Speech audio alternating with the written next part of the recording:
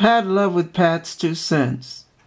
This is where we are headed, you guys. This is so pathetic. God, forgive us. Oh my goodness. And forgive those of us who are being too silent and passive.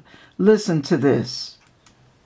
Things are moving so fast in America's cultural revolution, the one underway now, you may have lost track of some of the new gender rules. Maybe you don't want to know what they are. Some of them don't seem to make much sense, much less comport with the high school biology you once learned. Remember that? Tough luck. You've got to learn them anyway.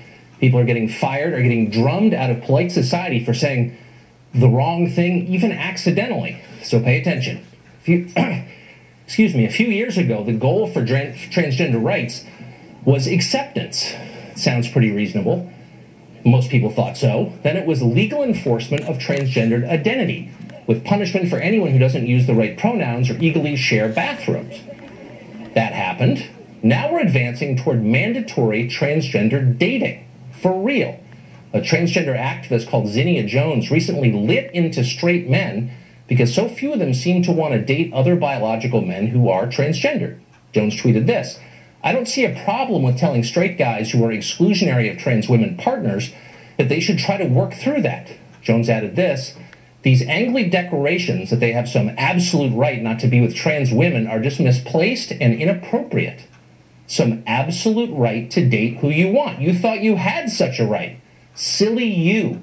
Your personal romantic preferences are no longer your own. They're now an extension of your political preferences, and they are therefore public property. So if you're a biological man who prefers biological women, you are a bigot.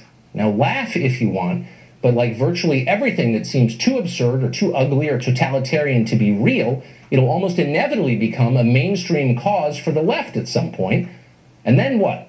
Why wouldn't dating websites, for example, compel men to date one biological male for every 5 biological females? Why wouldn't Facebook and Twitter ban users for the hate think of preferring the opposite sex? Good question. If nobody stands up to complain, they probably will.